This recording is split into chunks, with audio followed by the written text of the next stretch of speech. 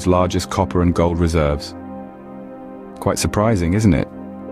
Tucked away in the Chagi district of Balochistan, near the town of Reko Diq, lies a treasure trove that many are yet to discover.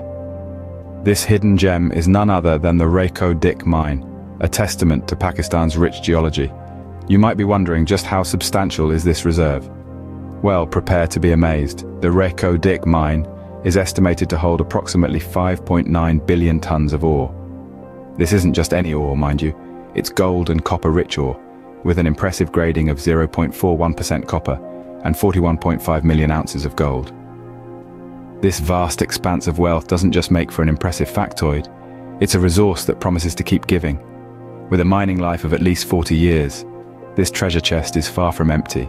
Gold mining is far more complex than just digging a hole in the ground. It's a meticulous process, an alchemy of sorts that transforms a humble rock into a symbol of wealth and power. Our journey begins with exploration. Geologists scour the earth, using advanced technology to detect potential gold deposits beneath the surface. They study rock formations, take soil samples, and analyze geological patterns. This phase can take years, even decades, but the thrill of discovery makes it worth the wait. Once a potential gold deposit is identified, the drilling begins. Massive machines bore into the earth, extracting core samples that give us a peek into the hidden world below. These samples help determine whether the site is viable for gold mining. It's like a treasure hunt, but the treasure is buried deep beneath layers of rock and soil. Next comes the blasting phase. Using carefully calculated amounts of explosives, large sections of rock are shattered, turning solid mountains into a pile of rubble, ready for the next step: hauling. Giant trucks, each capable of carrying hundreds of tons of rock, transport the rubble to processing plants. Here's where things get really interesting. The ore is first crushed into a fine powder. This powder is then grinded even further, resulting in a mixture akin to sand. But we're not making sandcastles here. We're on a quest for gold. To extract that precious metal, the ground ore is treated with chemicals, including cyanide, which binds with the gold particles.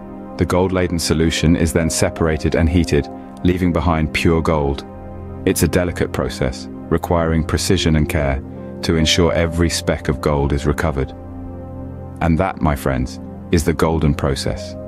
It's a testament to human ingenuity and persistence, a dance of science and industry that takes us from the depths of the earth to the heights of luxury. And all this for a tiny, shiny metal that has captivated us for millennia. It's a long journey from being a part of the earth's crust to a shiny piece of gold in your jewelry box. This gold isn't just valuable on a personal level, it's a massive boost to Pakistan's economy. Picture this, an industry that not only brings wealth from the ground, but also generates a ripple effect of economic benefits. Employment? Check. Thousands of individuals find work in this sector, from miners to managers, providing livelihoods for countless families. Then, there's infrastructure development. Mining demands roads, water supplies, electricity, all of which can stimulate growth in remote areas. Imagine a once isolated region, now buzzing with activity and connectivity. And let's not forget the foreign exchange earnings. Gold is a globally coveted commodity. When Pakistan exports this precious metal, it's not just trading goods, it's bolstering its economic stance on the global stage. Gold mining, thus, isn't just about extracting the shiny metal, but also about sparking economic development. It's a golden opportunity to drive progress, and Pakistan is seizing it with both hands. With reserves still untapped, the future of gold mining in Pakistan looks bright. As we gaze into the future, we see a golden glow.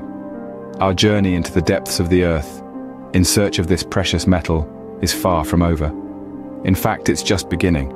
The potential for gold mining in Pakistan is tremendous. With the advent of technological advancements, the process is becoming more efficient.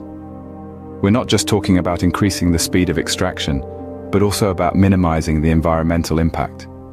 Imagine a future where gold mining is not only profitable but also sustainable.